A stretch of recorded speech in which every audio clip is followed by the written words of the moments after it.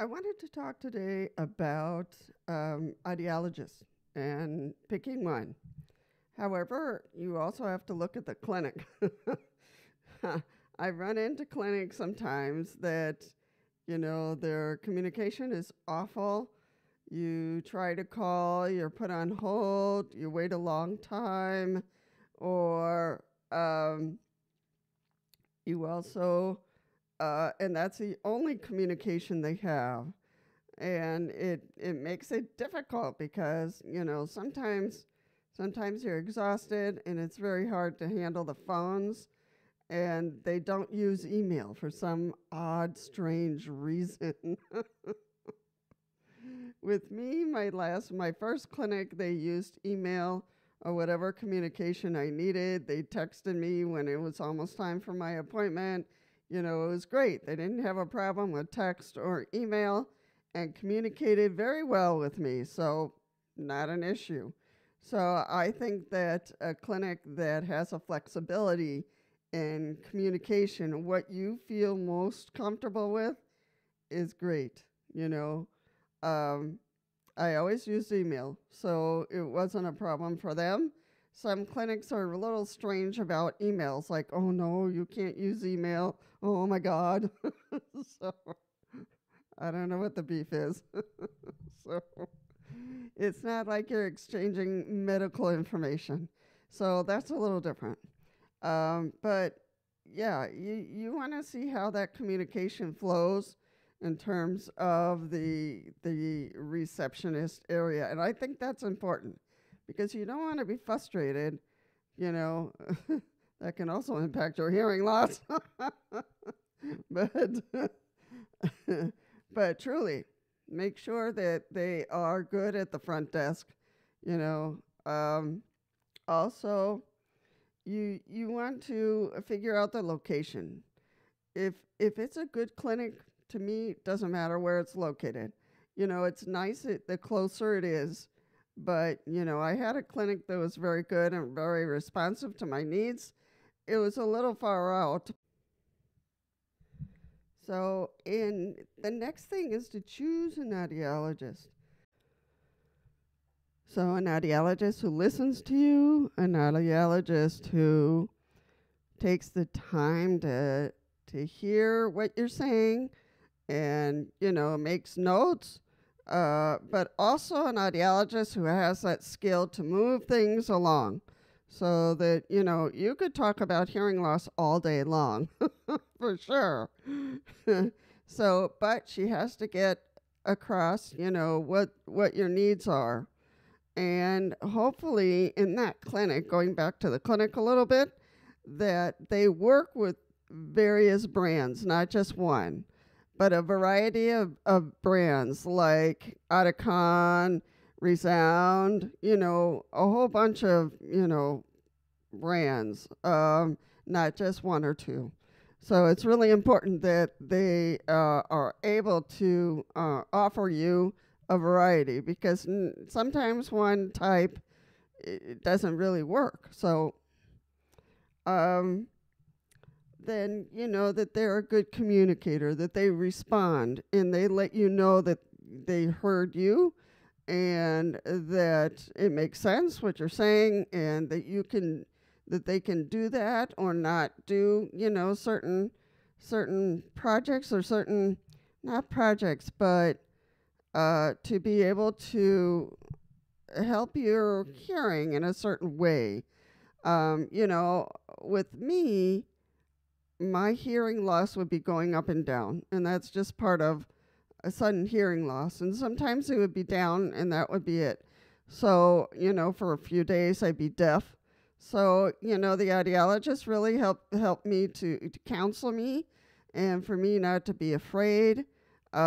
She also, saw me often, like every other month, every 2 months. She was an angel in that sense because her calendar was open enough that she could get me in and work with me on wherever my hearing was, because sometimes they would come back up, so she would have to adjust the hearing aids.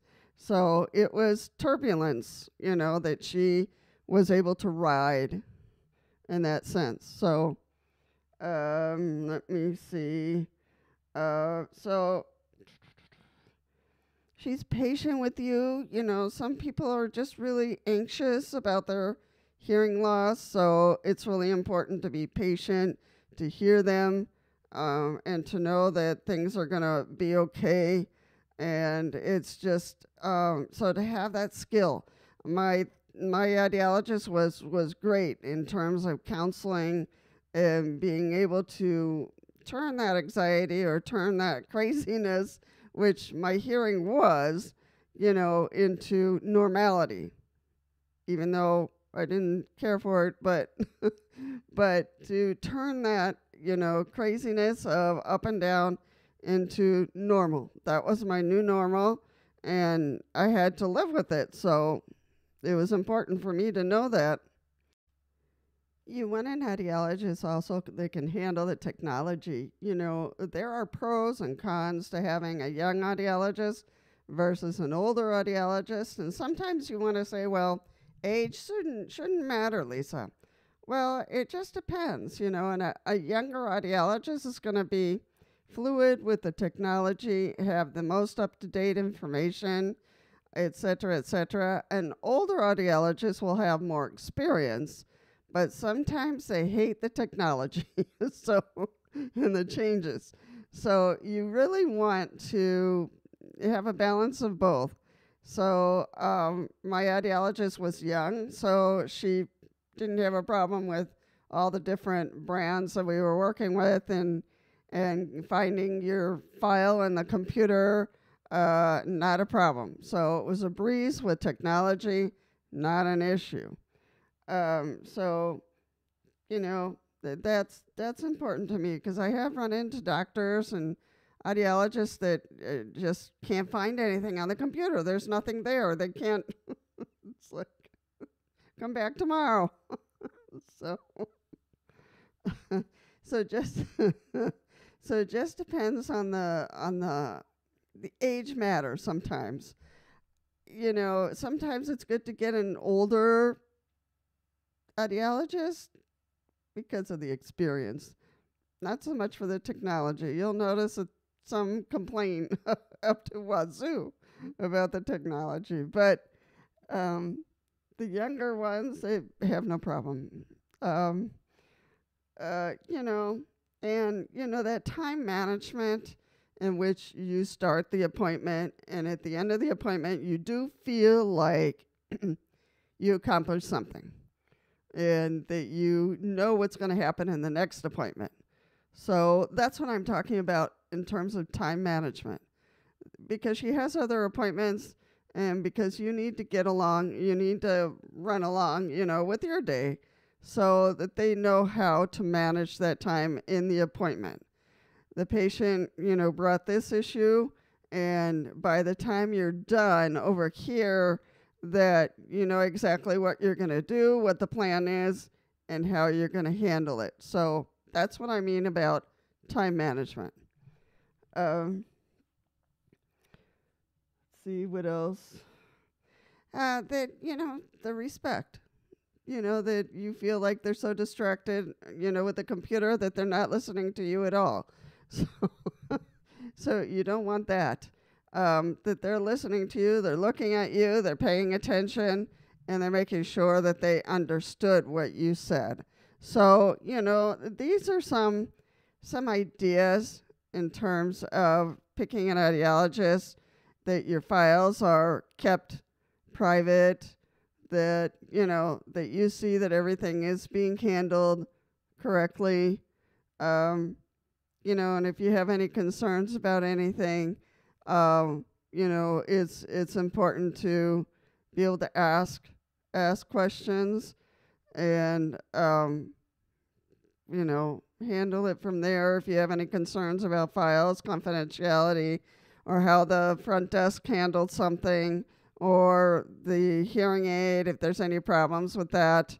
So, that it's fluid and the conversation is respectful. I remember one day when the ENT doc, she pulled me in and just said, I'm really sorry.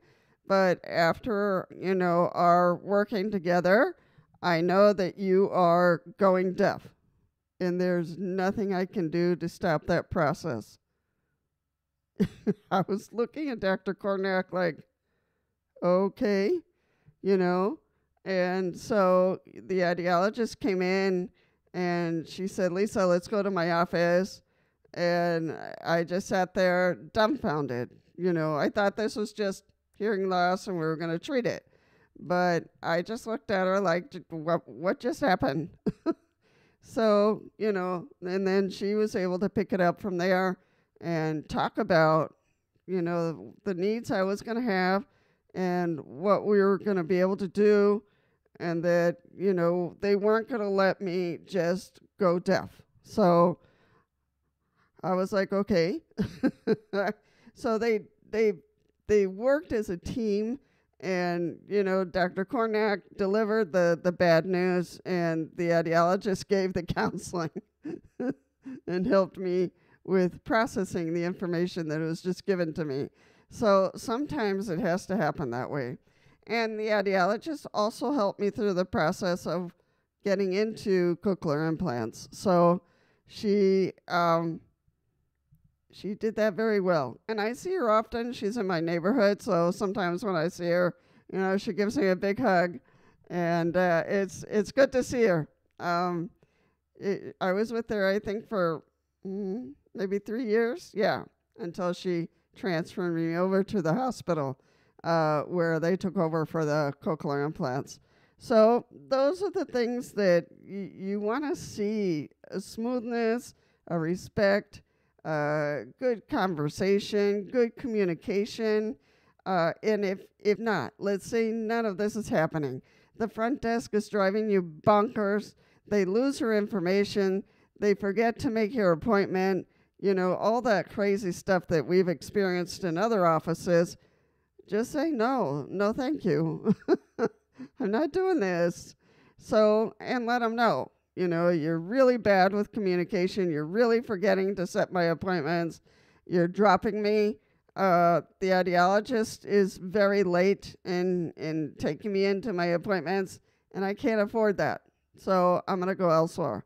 So you have the freedom and the right to do that. So that's really important for you to know. So if you are new and you're starting to get into, working with an audiologist, these are my tips that I think are important. These are the areas that you want to look into, that, the clinic is very smooth with communication, setting up your appointments, how they're treated, how you're treated at the clinic, and the timeliness of the audiologist and the ENT. Hopefully you have one there. And not to be driven bonkers on top of the fact that you have hearing loss. So anyway, these are the tips that I had. I don't know what other tips you might have. If you have had years of experience going to an audiologist or to a clinic for cochlear implants, because that I didn't talk about, but that's also important that you have a clinic with audiologists and ENT doc. Usually they have ENT surgeons if you're looking at cochlear implants. And you also want to make sure that clinic can handle all 3 brands.